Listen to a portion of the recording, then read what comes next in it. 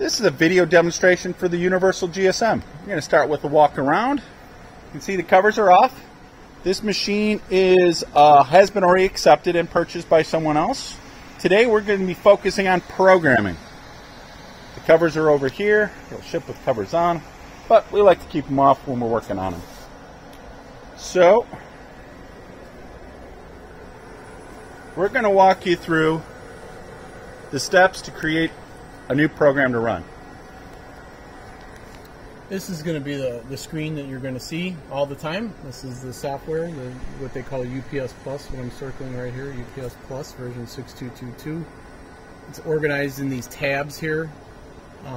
You can change these to say whatever you want or put whatever you want in them, but we set them up this way so it's fairly easy to find what you're looking for. So there's a production tab, an editing tab, a setup tab. We're going to start with the editing tab because we're going to edit the program, or at least that's how we can show it to you. And there's these various icons here. When you hover over the icon, it'll tell you what it's for. So I'm hovering over this icon here and it pops up CAD import.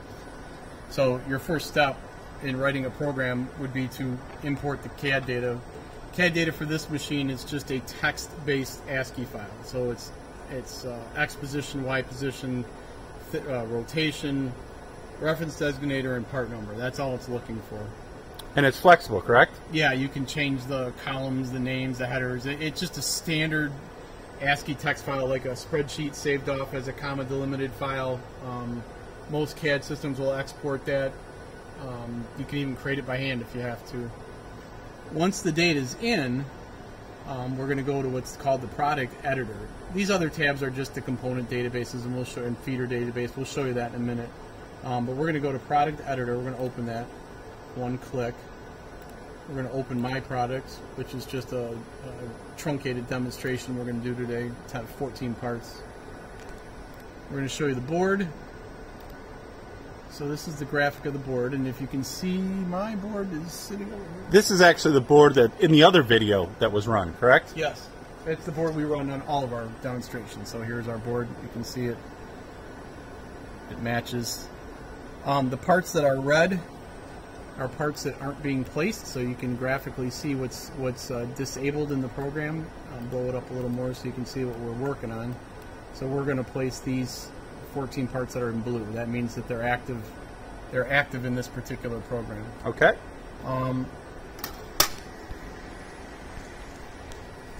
So the parts get placed on the board with the X, Y, and theta data that comes out of the ASCII file, the CAD file. Once the placements are in, you're going to have to.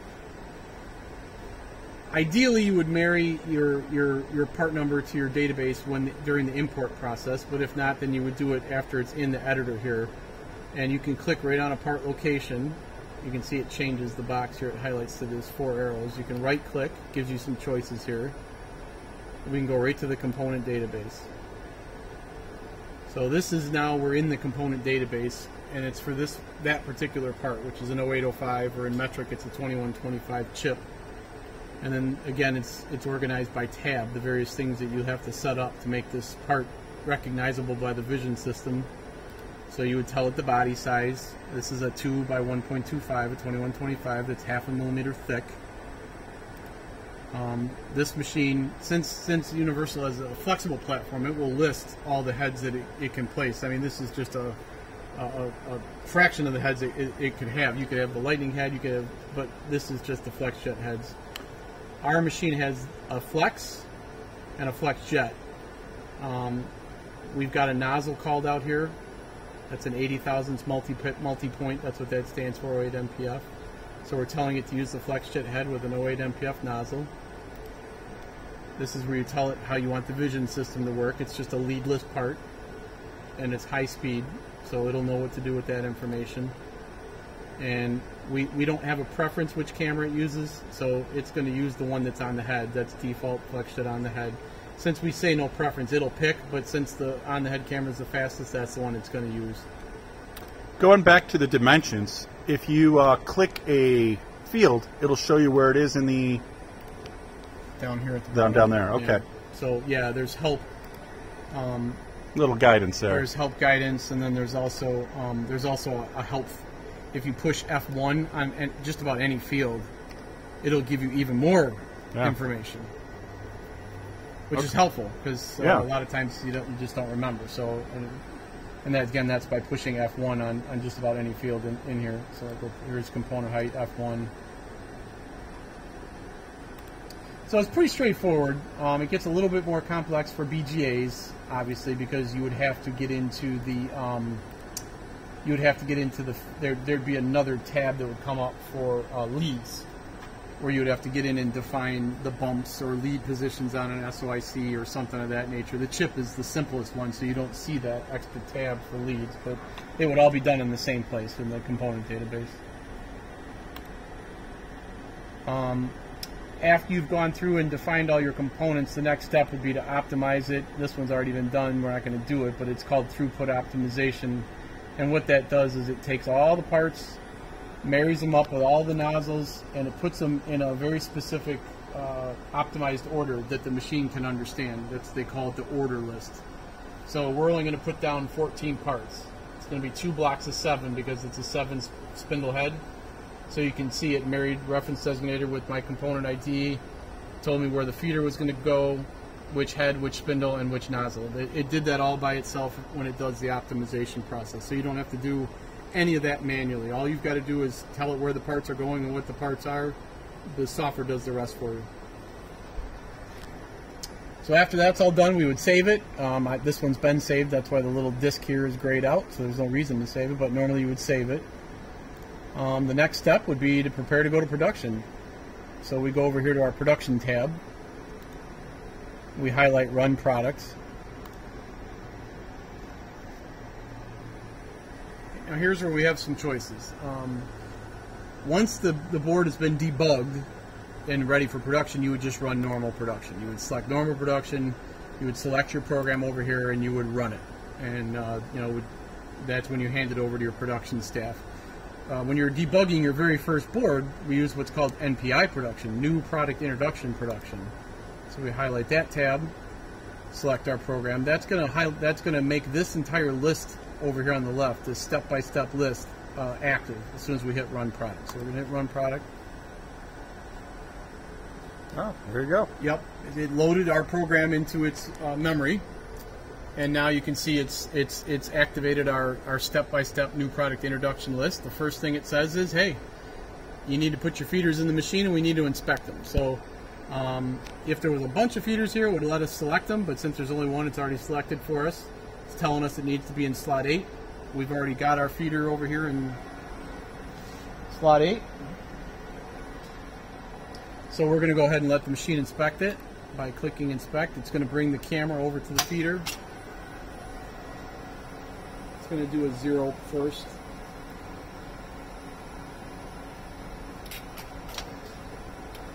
Just to make sure the spindles are out of the way so there's no interference, so it always does a 0 before it moves the head for the first time. Why does the machine want to inspect the feeder? You're making sure that it's the right part, at least physically, and also that the pick point is centered. So that the green crosshair here, that's where the machine is going to pick. So you want to make sure it's centered on the part. It gives you a little wheel here that'll let you adjust the pick point. So we're going to just, we'll adjust it a little bit to the right. And you can change the granularity here. So now we're on 0.01 millimeters. So we'll go back a little bit to the left. I went a little too far. We'll go 5 clicks left. And then we'll do update pick. So that updates its pick point. And then if we show the component, this is how you verify that at least you've got for sure the right size part that you're supposed to have, and that the rotation is correct. I mean, obviously this becomes a little bit more key for a part with polarity, because that's what the little circle is there on the left would be the polarity mark. For gotcha. For a resistor, it doesn't really matter. Well, you want to make sure it's at 90. Yeah. But so everything matches here, so we're good to go. And you can get in here and you can edit the feeder if you need to, or you can edit the component if you need to. That's what these two. So it'll get you into the feeder database or the component database. So let's say the machine thought the part needed to be 90 degrees from what it is, or the tape came in 90 degrees from what it was when you originally wrote this. Mm-hmm. This gives you the ability to rotate the orientation of the part in the feeder without having to exit out, open the program, change the program. You can do it right here and save it. Okay. I mean, realistically, you should be able. This first board that you're going to run should be production ready. There would be really no reason to take it out and throw the parts away and start over. That's really the whole point of this NPI process. All right, next step, we're going to send a board into the machine. So we're going to put this on the belt.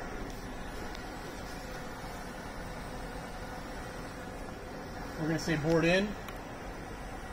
This is our SMEMA simulation box, simulates a conveyor before the machine. It lit up saying it's ready to go. We're going to say go ahead and send it. Board comes in and clamps. Next step is we're going to inspect fiducials. There's only 2 fiducials on this board. That's all you need. They're already highlighted for us. We're going to say inspect. Again, this is really powerful. You know, if you just had a generic fiducial in your data, this would give you the opportunity to set the data correctly without having to guess and check, you know. Yeah. So now it already found mine. You know, these are coordinates and then a confidence of 100%. But you know, had it not have found it, you can go right in here and edit. So like this is, let's say I'll just lie and say half a millimeter. Let's say that the fiducial is going to be half a millimeter. I'm going to save it. When I go back to find it. Close it. It's going to fail. How big is it? It's 1.15 millimeters or something. So obviously, this is so. If you had just generic fiducial data in there and you hadn't set it up yet, this is what you get. It would fail because it wouldn't find what it. You can go into edit. You can tell it 1.15 millimeters. You can change your search area. You can change your lighting. You can do that all right here. Hit save. Hit close, and then find. Now we're in business. So green is good. Yep. Now we can go on to the next one with this blue arrow. Take us to the next fiducial. Same thing. You saw it found it. Fiducial find success. There's our confidence. We do a set reference frame. That's the machine. It's going to read both fiducials and then do its calculations and offsets. Oh, so this is like a frame fiducial. Well, we were just inspecting the fiducials. It didn't actually read them and calculate them. Oh, I got you. Set reference frame. Now it's read the fiducials and it's calculated its offset for, you know, the board being slightly twisted. Now we can do a pre-inspect of the parts. We've already selected these 14. And this is, again, mostly for, if your CAD data is correct, you shouldn't have a problem with placement. You know, we're going to turn the component outline on so you can see it. So obviously you can see the machine's in Cal. And our CAD data matches, so the part outline is dead centered on the pads. When you get into leaded devices, again, this is another check for polarity. You know, SOTs or SOICs or things that are historically not always the right orientation coming out of the CAD system. A lot of times CAD systems don't match the machine rotations. This would be your opportunity to go in and change the rotation, because you can update data right here. Or update XY. You can do either one. Yep. So you can step through all the parts if you want. We're just going to do a few of them here. See, there's one of the 90-degree ones. Now this board has tape on it. That's why it looks milky up here. It's not the camera. It's because there's sticky tape on this board. But it gives you the ability to fix both XY and theta. Now you shouldn't have to fix XY if you've got CAD data and the machine's in CAD. But sometimes with D-packs, there are some odd parts where the CAD data centroid is different than what the machine thinks the centroid is. So this gives you the opportunity to go in there and move the placement. After we've done a pre-inspection and fixed all of our rotations, we can go right to populate board.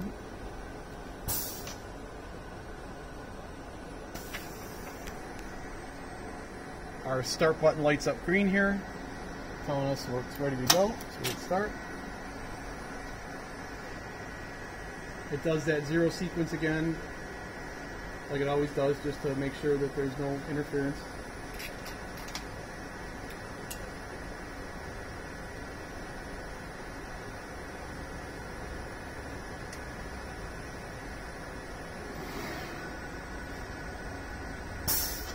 Then we're going to hit start again.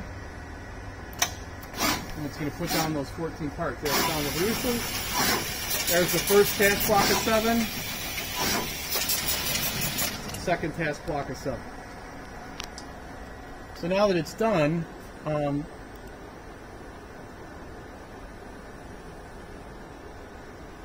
Oh, I forgot to put post inspect on.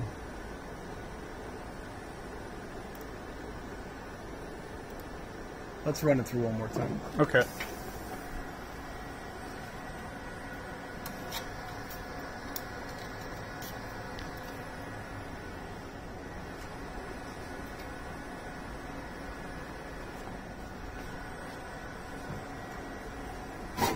If you want to post-inspect your placements, you got to make sure the checkbox is selected. I had forgotten to select it.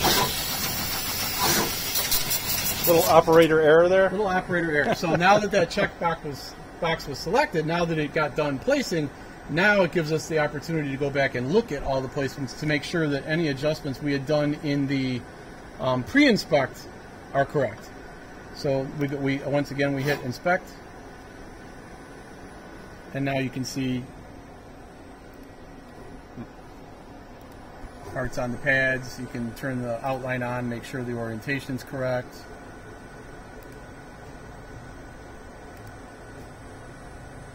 So it's a way to verify that what you did in pre-inspect is indeed correct. And then when you're all done, you hit exit. Well, we'll probably see if no, we'll just hit exit. Let it run to the end of its list by itself here. So not only is this board ready, the program ready to go, you've already confirmed it by looking at all the placements. Yeah, this board would be ready to go into the furnace. It should be ready. You know, you wouldn't have to scrape it and start over. And that's it. That's it. And then we call the board out.